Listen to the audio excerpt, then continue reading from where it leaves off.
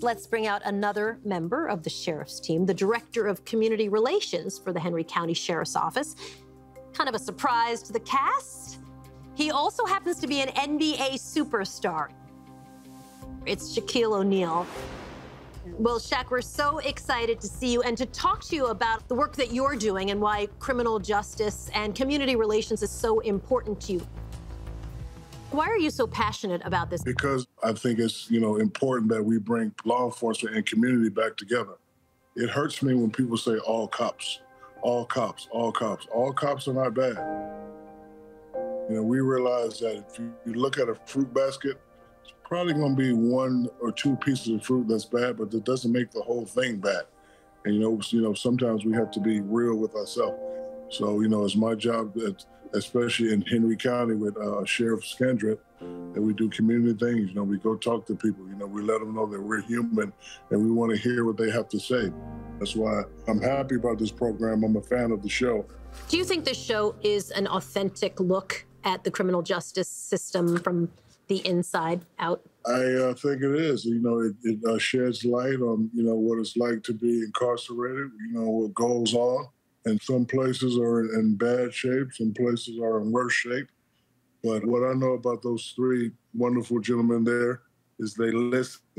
Let's talk a little bit about changes, because we've been touching on them really for this entire show. So for the participants, I'm curious how it feels to see that a lot of your feedback was actually taken into account, pretty much in real time, the 23-1. Just the little things that counted for us as inmates made a very big difference. As human beings, really. It seemed like a lot of those issues were like humanity type issues. Didn't surprise me any, because when I met Sheriff, I knew right away he wholeheartedly in this for the right reason. All three of you. With all three of these gentlemen up here, I do respect you, but your policies I do not.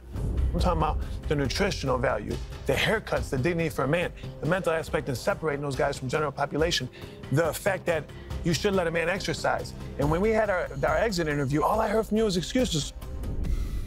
I can't let you call out my guy and say he's making excuses. Sheriff is in charge. He hears everything. But just because you say do something doesn't mean he's going to do it. He hears you and he understands, but this is his jail. This man doesn't make excuses. So he's not going to sit up there and respond to you, but I am. And what the people need to realize and understand, this is not the Hyatt. This is not the Hilton. But we will treat you like human beings. We will treat you right, but you don't get certain luxuries, And remember, all the problems that happened in the Henry County Jail, these guys inherited it. We've rewritten all of the policies, every last one of them. Because all the policies that we inherited was old, they were antiquated, they were not what I'd embraced, but they were in place when I got there. So we had to rewrite them. That was challenging to do, but we did it.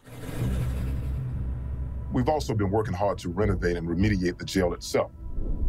It was in extremely challenging conditions when we got here. So we're bringing the jail back up to our standards. We started going from each housing unit to clean, refurbish that entire facility. So we're in the process. I had over 100 people to leave when we started implementing standards. Some of those left when this stuff right here happened.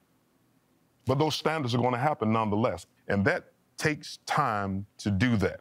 I know the sheriff, he will not stop and not sleep until it's fixed. And his staff is unbelievable. You're looking on his left, you're looking at Larry Bird, and on his right, you're looking at Kobe Bryant. These guys are professional, they're well known in the industry. And, in order to win a championship, you have to have a great team. And I'm happy to be part of this team. No pressure, gentlemen. Larry, Kobe. Shaq, you mentioned that you're a fan of the show. I'm curious if there's anything that you would like to say to the folks from season 7. I'd just like to say thank you. I saw some of you, left your family, and some of you got flashbacks of, how it felt when you were at your lowest point. And I'm glad that you persevered and got through it. And we appreciate you guys very much. And we definitely appreciate the feedback. Well, Shaq, it's nice to have you. Thanks for joining us. We appreciate it. Thanks, Shaq. Thank you. Big fella. All right. I don't feel like I'm in jail. I feel like I'm in an insane asylum. The groundbreaking experiment returns for the first time ever with 7 former inmates.